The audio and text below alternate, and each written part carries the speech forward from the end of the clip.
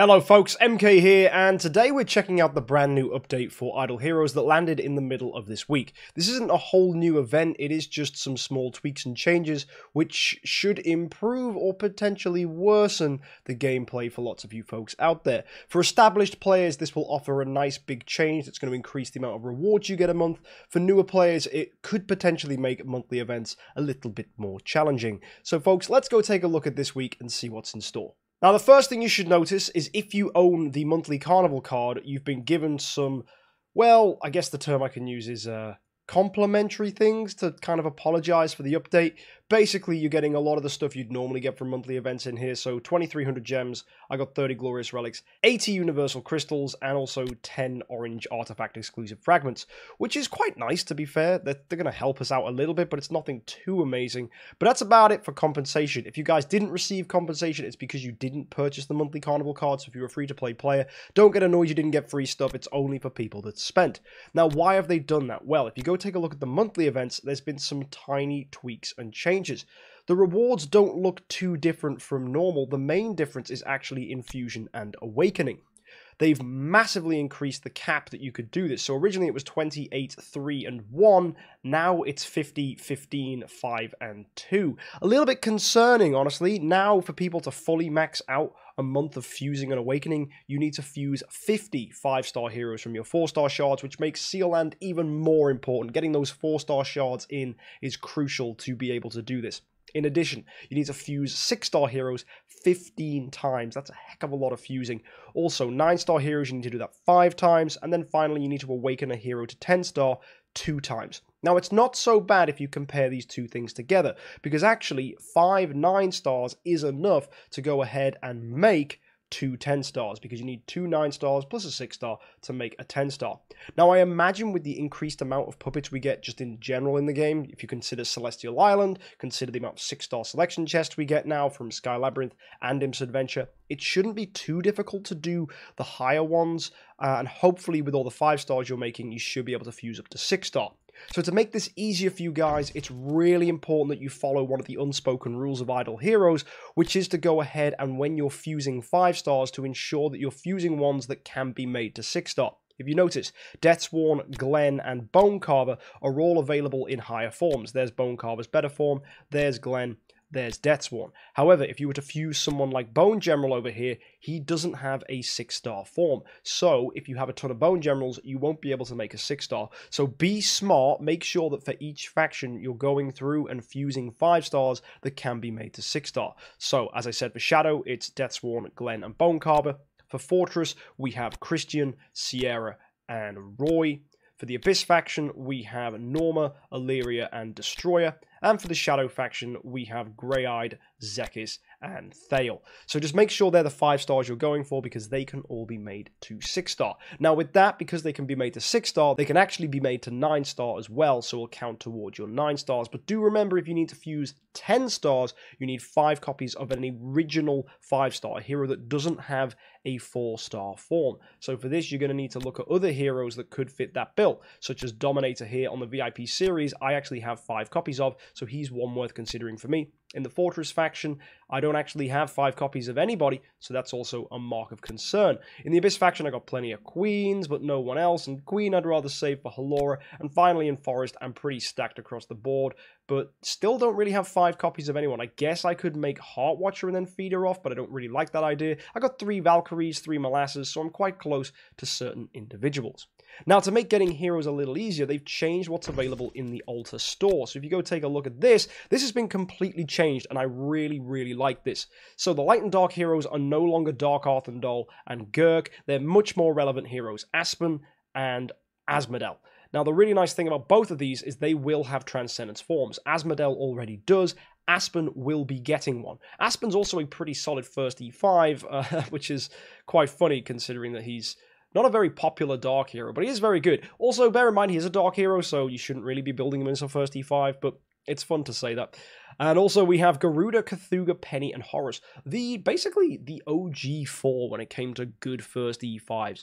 back in the day before heroes like Tix and Ithaca even existed, when people were like, who should I build as my first E5? These were generally the 4 we'd recommend. Now Penny is really the only one that really holds into this, and Garuda obviously due to her accessibility. Cthugha and Horus are less appealing, but there could be an argument for making Horus, considering he can be pretty good with Void Imprints, but only in certain game modes. He doesn't really hold his weight into endgame. So again, if you were going to buy any of these just to go ahead and build someone as a first E5, Penny is definitely the one that appeals to me. In addition, they've actually made it easier to get light and dark food. For 2400, you can buy light and dark 5-star puppets, which is nice. I don't know if it's worth it, but it's certainly appealing. And in addition, you can get 5-star puppets in Forest, Abyss, Fortress, and Shadow, which is really nice. There's 1600 a pop.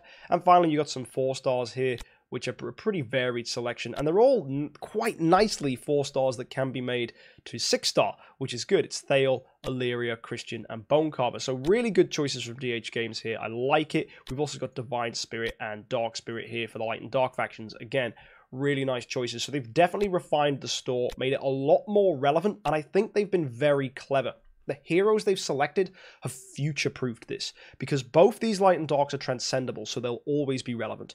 The 4 heroes you see here are really good first E5s, so actually I can see them being like appealing to early players, but they're not OP, they're not super powerful. They are probably lower-end elite heroes. It's only Garuda and Penny that really do stand out. And the rest of this stuff is dummies, so it really doesn't matter who they are just dummies sitting around. The only thing that's slightly upsetting about this is that you no longer can just grab a Faceless copy or a Margaret copy if you needed one more to get to 10-star. So unfortunately, those heroes aren't available anymore. But actually, when you compare the price of these new items to the price of them, it's actually way better value. Considering a Faceless would have set you back 2,000 Altar Stones, it's nice to see that you can actually just go ahead and grab a puppet for 1600, which is less and has functionally the same purpose that a 5-star hero would. So that's really sweet. I like that they've done that.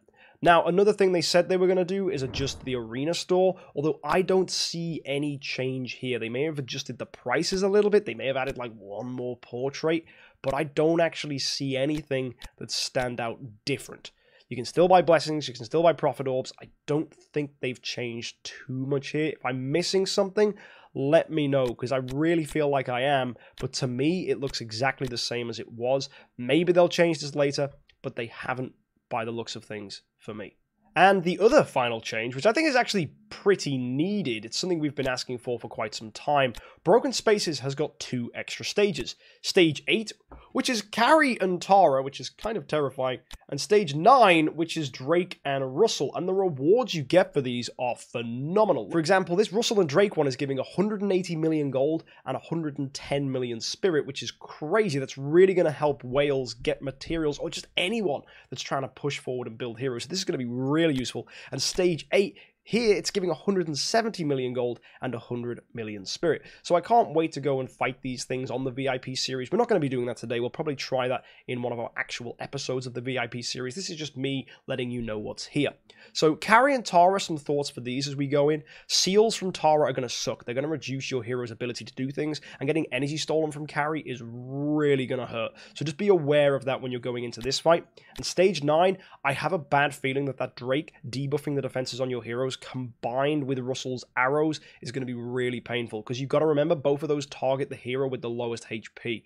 So this could be a really, really difficult wave if it gets out of hand, because Drake and Russell do synergize really well with each other. We were saying that when they came out in their own anniversary just over a year ago now, but actually together it's going to be a very terrifying Broken Spaces wave. And I like that, actually. I like the PvE is getting a little bit more challenging. Let's compare the levels. So it's 350 on the Ada and the Aspen, 360 on the Carrie and the Tara, and 370 on the Russell and the Drake. So I'm imagining this is still going to be tricky, and stay tuned with the VIP series to see how we manage against that. I think for established players, like my other account, for example, which I'm going to switch to right now on server 22, if you go take a look at this, I think established players, they'll still be totally fine. Like, looking here, all I have to do is probably send in a couple of Rogans. We've got Olivia there, Ignis. I'll feed that into an Ithaca, and suddenly we're doing a ton of damage. We'll throw in Halora as well. In fact, I imagine the OG, who also helps run this account, has probably already done it. Let's go take a look at Broken Spaces. Oh, no, Broken Spaces hasn't been done. Maybe I'll save that for another video in the future. Maybe we'll do that tonight. That's interesting. Stay tuned for that one. I would actually love to see if we can do a 9-ticket clear from 1 to 9. We'll try and build a nice optimal team. So yeah, folks, that'll be fun. But all in all, that is this update. It's pretty standard. There's nothing out there that's crazy. It's just future-proofing the game and making it a little bit more relevant with what's to come. So I like that. So again, we've got 2 boss stages in Broken Spaces. They've raised the quest cap and adjusted things for Fusion and Awakening. And as well, they've adjusted the arena store supposedly, although I can't really see it. And of course, the Soulstone store has changed. As well, you'll notice in Brave Trial, they've added a few more heroes in there. So as we go through, you should hopefully find some more modern and relevant heroes, which could be pretty handy for you guys who are going ahead and building maybe your 2nd or 3rd E5s. And hopefully there's some pretty cool heroes in there. So let me know in the comment section if you find anyone cool in Brave Trial. I look forward to hearing who you come across. Potentially Tix is in there. That'd be pretty nice. Anyway, folks, it's been an absolute pleasure. Hopefully you enjoy this update. Let me know in the comment section what you think, and I'll see you next time. Happy idling!